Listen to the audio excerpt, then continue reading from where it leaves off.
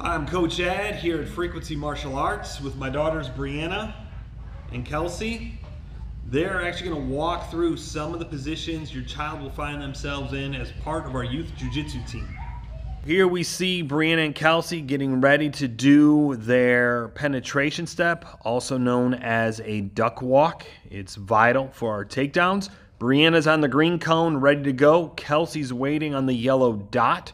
And as Brianna starts the drill, Kelsey and the rest of the team will follow. So Brianna's in her ready stance. She's going to step forward with the left foot, heel, toe, knee to the mat, swimming the back leg up, ready for the takedown. So they come back up, and they continue. Stepping with the heel, toe, knee. Standing up, heel, toe, knee. Good. And they continue all the way to the red cone, which represents their goal. Here we find Kelsey and Brianna getting ready to do the penetration step from a front profile. So again, they're going to work to the red cone, starting from the green, heel, toe, knee, swinging the back leg through and standing up. Heel, toe, knee. Good. This is also known as a duck walk. Heel, toe, knee. Heel, toe, knee. Good job.